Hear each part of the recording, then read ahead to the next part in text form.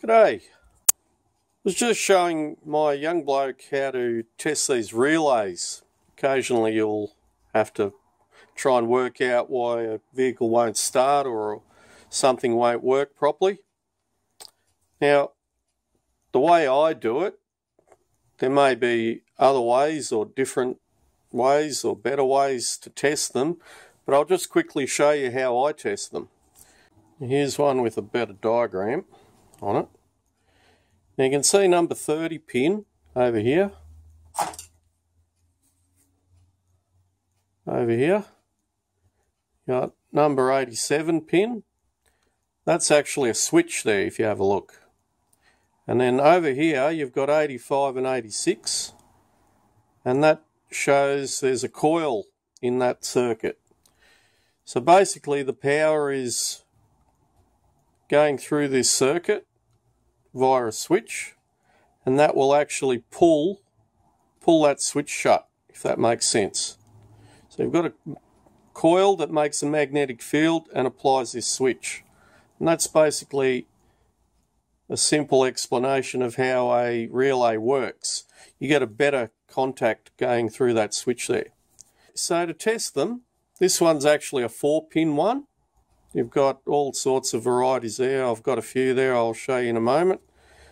But basically the way we test them is I've got a power source there. I'm going to put plus on 86 on there. And 85 will have that there. Now if I actually turn, I've got 12 volts going through there, and I've got a little switch. If you can hear that, you can hear it clicking. Alright, so we know that the coil is working. You can also test the resistance across it, but generally speaking, it'll work. But what doesn't work is that little switch, if you remember on that symbol there. So we'll put our ohm meter on.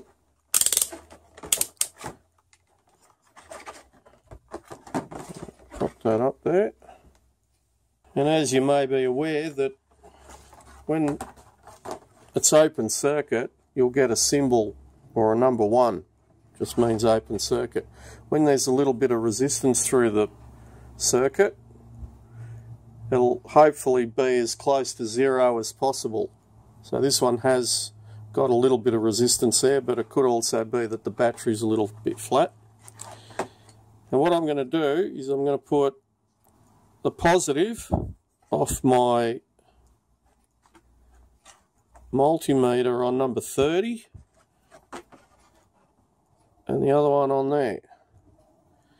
And now if you have a look up here on that scale, I'll just apply that power source. And there we go. You can see that's got 1.3. Should be a lot less than that, but I think it's the multimeter, not the actual relay. And you can see that's working. So that tells me that this relay's okay. I'll grab our other multimeter, use that one as a stand. Positive off the multimeter on number 30. There we go. And now if I power it up, a fair bit of resistance there. It should be as close as it can be to 0. Or no resistance.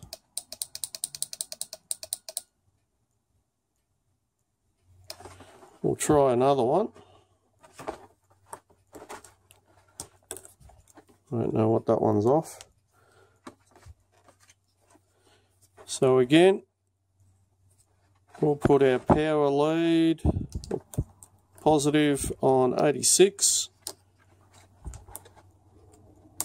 negative on 87, or 85, sorry, and 30 we'll put our multimeter positive and negative on there.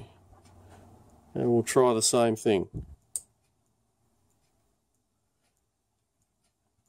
You can see that one's got a lot less resistance. It's got, what's that, 0.9.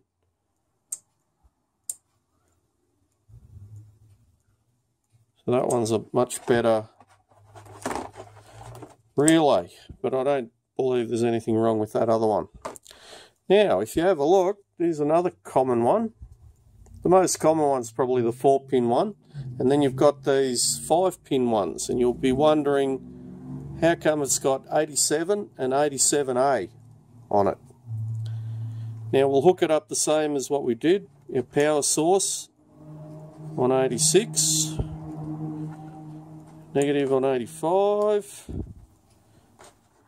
We'll put our multimeter on the positive on 30, and we'll put the other one on 87.